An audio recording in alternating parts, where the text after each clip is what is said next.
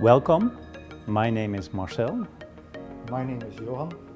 We are here to introduce you to the antenna panel demonstrator and the evaluation boards of the 5G mmWave analog beamformers of NXP. This is an overview of the assembled board. It consists out of the main board, which supplies a mmWave circuitry, and on the right, the interface board. The power supply is split in 4 rows. The supply current can be measured per row. The heat sinks are applied to enable operation over -40 to +55 degrees Celsius ambient temperature of the panel with casing. The supply voltage can be measured at the buses on the right of the main panel. The buses are there to connect the load to validate the VI curves of the supplies. On this slide we show the details of the analog beamformer. This is the 26 GHz product, the mmW9012K. This serves the N258 band around 26 GHz. NXP offers also a mmW9012K, which serves the N257 band around 28 GHz. On the right, the block diagram is shown. The mmWave section has 2 common ports which are connected to 4 channels each. The channels are interlaced to enable easy connection to a dual polarized antenna element. Each channel consists of a transmit-receive switch and a beamformer lineup. For the receive side, the lineup consists out of an LNA VGA phase shifter and output buffer. For the transmit side, it consists out of an input buffer, phase shifter, VGA and PA. A switch connects the beamformer lineups with the on-chip 1-to-4 splitter network.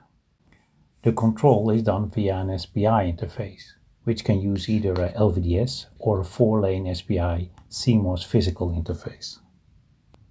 The time division duplex switch can be controlled via a pin and via the control bus. The on-chip temperature and power can be detected and read out. The characteristic of the TX chain are 0.29 watt per channel, P1 dB of 20 dB, EVM of 2.5% at an output power of 9 dBm and a power gain of 29.5 dB. In receive mode, the device has a power dissipation of 0.19 watt per channel and a power gain of 24 dB and a noise figure of 5.8 dB. It comes in a 6.5 x 6.1 x 0.56 mm fan-out wafer level package.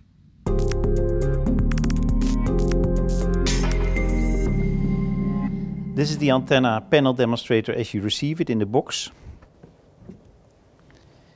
In the box you find the antenna panel demonstrator, the power supply, power cord, a fan. The fan is only needed in compression point measurements, and a memory stick containing the software.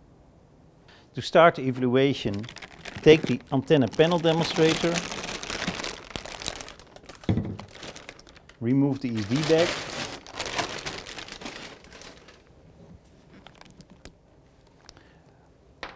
take the power supply and connect it to the barrel connector and the other side to the mains.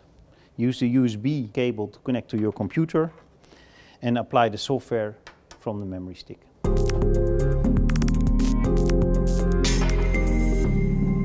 In the design of an antenna panel, trade-offs must be made between EM requirements, board warpage, thermal design and the force applied to the ICs. For the EM requirements, the antenna structures are important. A design must be made which can handle the right reflection coefficient over the bandwidth and the scanning range. For the splitting networks, we chose to have the input of one polarization on one side and the input of the other polarization on the other side. This is a corporate splitting network. The challenge in the design is to keep the isolation at the right level, especially because the feeds and the lines are very close to each other in one section of the splitting network. And this is done by burying one of the lines such that the isolation increases. For the thermal design, the board must not warp very much. To handle the board warpage, we use a 12-layer design and we balance the copper in the top and the bottom. We also designed a clamp. This is the clamp for the top side. It's made out of nylon, and this is the clamp on the bottom side. This way we could minimize the warpage in the design. This is the way the assembled clamps look like. Normally the chips are mounted on the board, but we don't have that in this example. To assemble it, you have to apply a thermal interface material, and this is an example of it.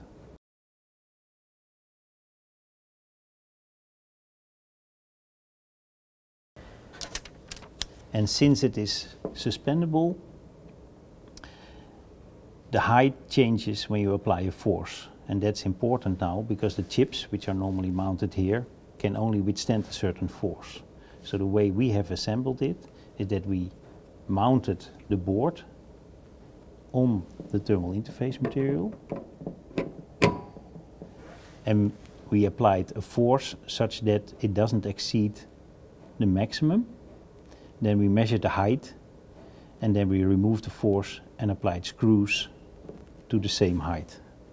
So that's where these screws come in. The antenna panel demonstrator comes with a number of interfaces. You can see them at the bottom. A 2.4 mm connector for the vertical, for the horizontal, a USB connector for the interface, a barrel connector 5.5 mm for the power, and a SMB connector to drive a fan.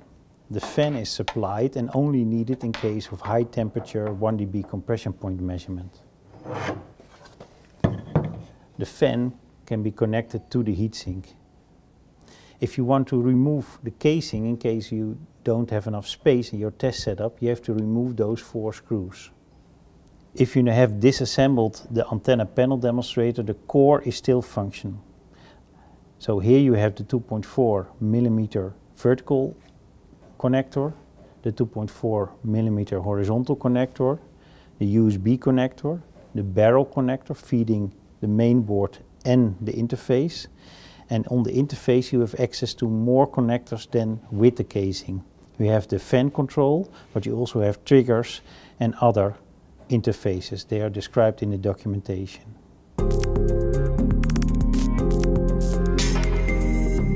For the bring-up, since the analog beamformer chips in the system are digitally controlled, you need an interface that converts your USB commands from the software to the digital bit stream that controls the chips. We recommend for the bring-up to design some additional interfaces for debugging this digital communication system. The chips in the system are daisy chained, so each chip is the input for the next chip, and the last one is going back to the FPGA to control if the chips received the proper commands. For that check of the software and the digital communication of this daisy chain, we recommend you to design a so-called loop-through interface. That interface can be connected to the FPGA board that you have designed with the firmware for the system. This is the FPGA board, this is the loop-through board. You connect it to the FPGA, connect the FPGA via the USB to your PC and give it supply, because this board in this case also supplies the FPGA board. On that board we have some probe possibilities to check the digital clock and the digital data in and out. So with this board, without the system available, you can already check your software and the digital stream. In addition to that, when you have the system available, we also recommend you to design a interface where you can really probe the digital stream of the control software to the system. So really checking the clock, the data and the chip select bit, because the protocol that is used in this system is SPI. With this you need to disconnect the FPGA from the system. Here you have the system without the casting. You can disconnect the FPGA board. A small cable can be needed. It is not really needed because you can also connect this interface directly, but for convenience I have this additional cable that can be used to connect this board to the panel with the RF system on it.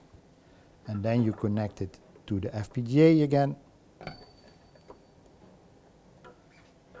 Now you have the system and you have to take care of the certain startup sequence. So what we recommend is to first connect the FPGA to your PC, give the FPGA some time to initialize the firmware, and then supply the panel via the barrel with the supply.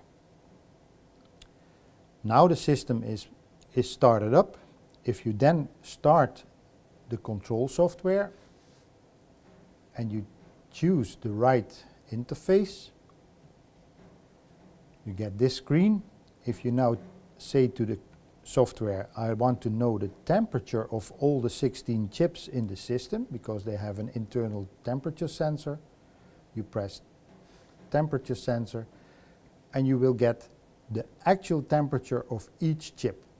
They are all in idle mode, so no RF functionality, but they give all roughly the room temperature of the chip. With this, it is confirmed that the communication with all 16 chips is okay. But with this additional interface, you have the possibility, in case of some errors, to check the digital signaling. Since we have chosen to use the LVDS option of the MMW analog beamformer chips here, we recommend you to have a differential probe. LVDS is a differential digital signal. You can also use single-ended probes, but then you have the leveling is slightly different compared to checking it with a differential probe. If I now connect the differential probe to the clock, you see a burst of clock pulses, and in the datasheet of this system or of the chip, you will see that each command, each SPI command needs 144-bit pulses to communicate with the chip. So each command has 144 clock pulses to control the chip.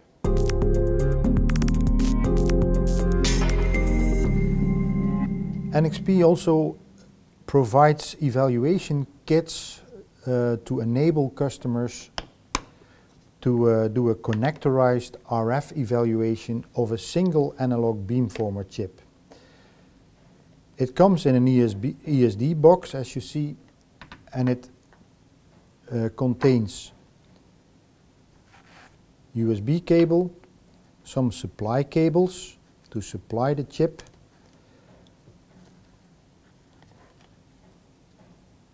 an interface to convert the USB commands also to the digital commands that are needed for controlling the chip, an evaluation board, an RF evaluation board, and the chip provided with a heatsink to control the temperature. In addition to that, also a USB stick with all the relevant documentation like control software, de-embed files to de-embed the RF tracks on the board and the connectors, that you really can RF evaluate the chip in an isolated manner.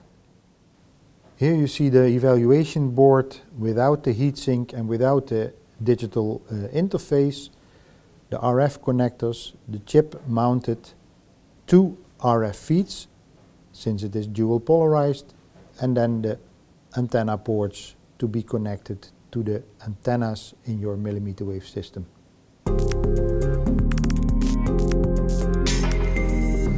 So here we are at our small anechoic chamber to evaluate the mmWave antenna demonstrator. What we use here is a horn antenna that is connected to the analyzer as the receiving antenna in this case. So with the analyzer you can analyze the quality of the signal, and with this cable we drive the mmWave antenna demonstrator. For the beam that we use to radiate from the demonstrator, we use a MATLAB script. And with that MATLAB script, all the settings to the chips are calibrated and gives a bore side beam in this case, so it's pointing to the horn antenna. So if the generator which is used to generate the 5GNR modulated signal, if I turn on the RF signal, which is a 26 GHz signal in this case, because the demonstrator is meant for the N258 band of the 5G mmWave frequency. I turn it on already and you see that the spectrum appears.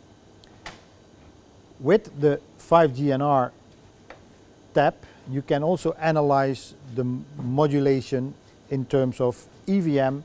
So, and we see now that I have roughly 1.8% EVM over the air. To determine the over-the-air path loss of the setup, we use two known gain horns and a network analyzer. With the known antenna gain and an over-the-air result of approximately -16 dB, we concluded a path loss of 58 dB over 60 cm. For the evaluation setup of the antenna panel, this results in an over-the-air budget of 37 dB. With the 5G new radio signal being generated and fed into the panel demonstrator, and the bore side beam being activated, we achieve an EVM as shown in this slide over the frequencies of the N258 band. Translating this to the panel effective isotropic radiated power, the EIRP, the panel shows an EVM of less than 2% up to 45 dBm EIRP.